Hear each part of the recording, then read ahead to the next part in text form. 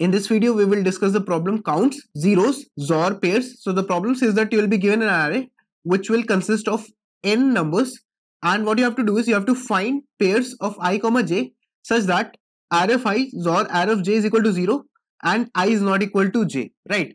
So like let's say this particular array. So if I've been given this array, so I can easily observe that 1 XOR 1 will give me 0 and 4 XOR 4 will give me 0, right? So total how many count? Count is equal to 2. Why? Because there are two such type of pairs, right? Because 1 and 1 is making one pair and then 4 and 4 is making another pair, right? So how can I do this? So basically this is the property of XOR. If I have a bit as 1, if I XOR it with 0, so I get 1, right? If I have a bit as 0, I XOR it with 1, so I get 1. If I have a bit as 1 and I XOR it with 1, so same bit XOR with same bit, I get what? 0. If I have a bit as 0 and I XOR it with 0, so what do I get? I get 0, right? So this is the important part, that whenever the bits are same and I XOR them, so I get 0. So ultimately that's how I can get the number as 0. So basically I will be getting the XOR as 0 only when the numbers will be the same. So let's say if my number is 3, so 3 is what? 101. If I XOR, if I do 3 XOR 3, so that is nothing but 101 XOR 101, and I'm gonna get 110. Then 00 will give me 0 and 11 is zeros because I'm doing the XOR operation, right? So that's how I can get it. So basically if we'll try to see, so the answer depends on nothing but the count of similar elements, right? And how is that, sir?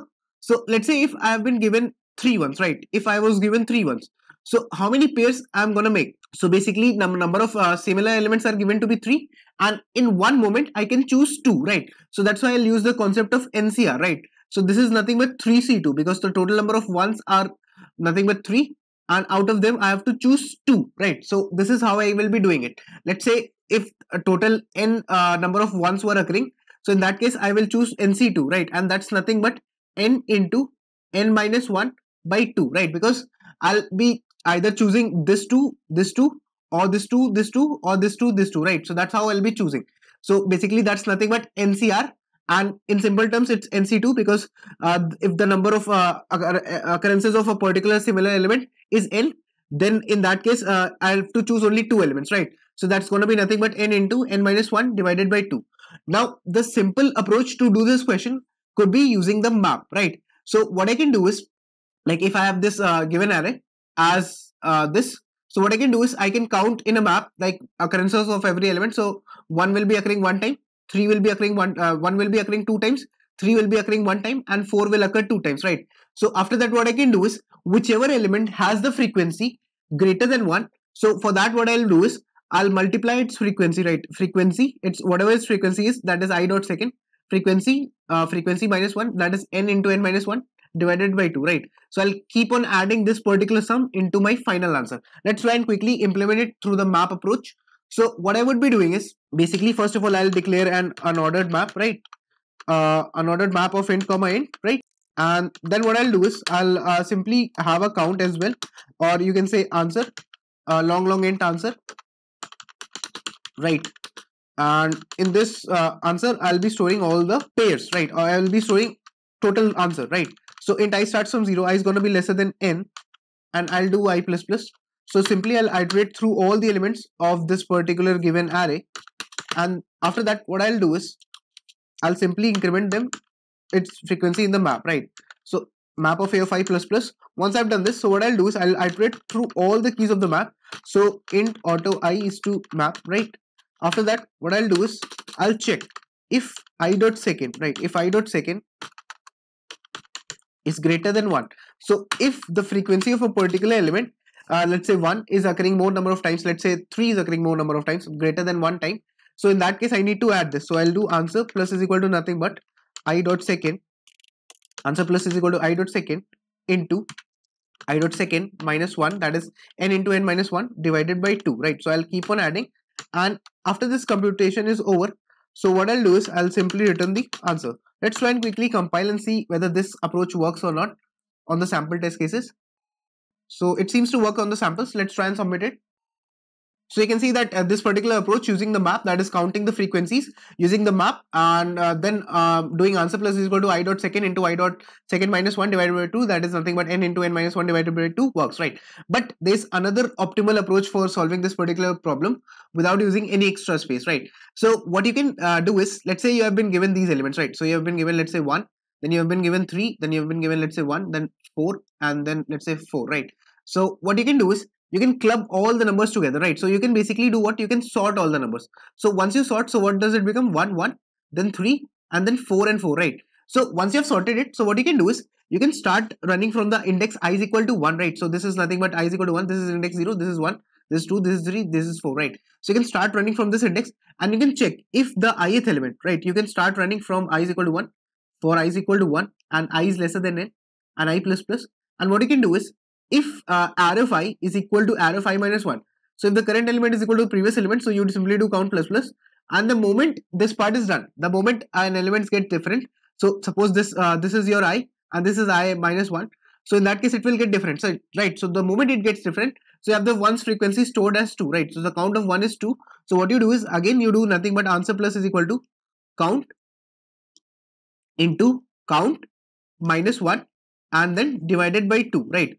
And after you have done this, so you simply change your count's frequency to 1. You change your count is equal to 1 for the next element, right? So that's how you can implement it. Let's try and quickly implement the code using the sorting approach as well. So what I will be doing is, like, I'll be given the array. So first of all, I'll sort the array a comma a plus n. I'll sort it in ascending order. Once I've sorted it, so once I've sorted the array, so what I would be doing is, once I've sorted the array, so I'll have int count. So count will be nothing but initialized to 0, and I also have a long int answer that will be also initialized to 0. Then what I'll do is, once I've sorted it, so I'll start from the index I is equal to 1, and I is gonna be lesser than n, right?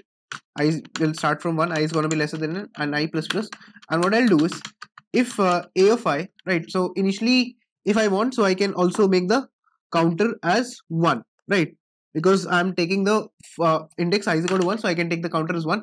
If a of I is equal to a of I minus 1, if the current element is equal to the previous element, in that case I'll keep on incrementing the counter of this particular element, right?